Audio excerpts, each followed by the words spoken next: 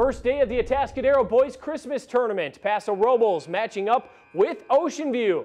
Bearcats down by 2 in the first. Peyton Ramos with the nice cut into the lane. Off balance, gets the shot to fall off the window, ties the game at 9.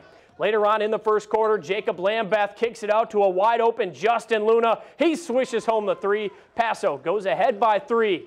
And they start to push that lead in the second. Braden Waterman in the corner. Splash! The Bearcats go up 23-14, but Ocean View closes the gap before halftime. Vincent Cayazzo from NBA range, nothing but nylon. The Seahawks trailed by 1 at the break, and they went on to beat Paso 56-44 the final.